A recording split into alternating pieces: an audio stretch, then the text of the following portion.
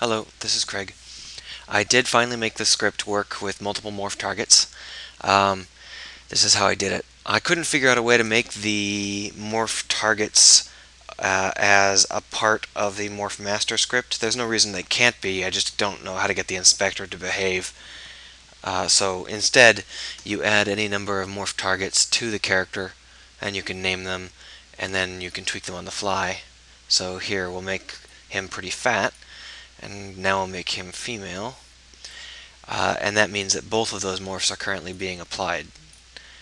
You can change any of these morphs. Since they're deltas, you can take them down to negatives or into absurdly high positives that were never actually created in Blender. Um, I think there's probably other ways to do this particular configuration, and I'm not terribly happy with it, but it works. It works fine. You just add as many morphs as you'd like, and they get applied perfectly however you'd like. It also works live in the game, so here we have the game camera, and it's playing, and you can see that it does the same thing. In fact, it does it faster in the game because draw frame is much more reliable and polished than on Gizmo.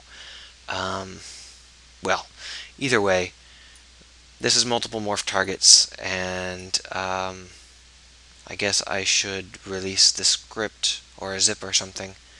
If there's any interest, that's what I'll do. A packaged project, maybe.